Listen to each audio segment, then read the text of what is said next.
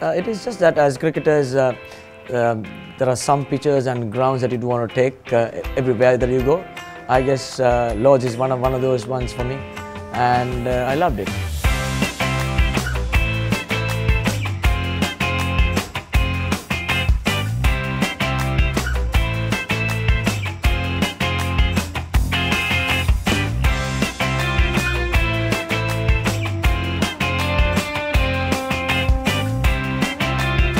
From the time that Sri Lanka started playing here in 1984, I think for more than one reason, it's easier to inspire cricketers, inspire batters to get runs here, and it's one of those things that brings out the best in a cricketer. So you see the name board, and you all of a sudden think, why not my name there, kind of thing, and it's easy to motivate yourself.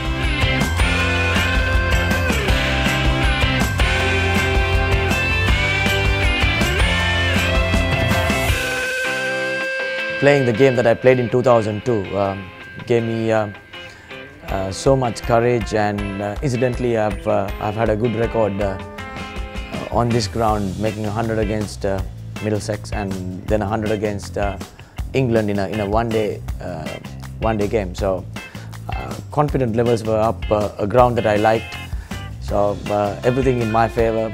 Good weather, definitely it's going to be definitely helpful, and all worked well.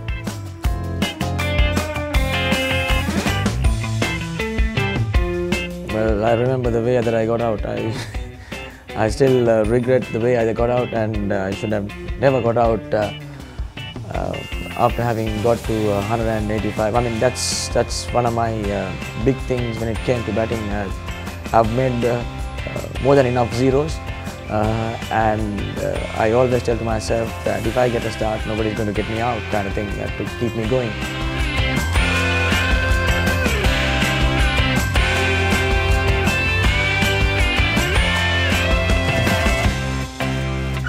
As batsmen, how often do we not make runs? And it's important that once you get a start, especially as an opening batter facing the new ball, if you happen to get a start, you maximize it for the innings that you have missed out. And I felt the same. But having said that, I was delighted to get 100 and a big 100 at a place like this.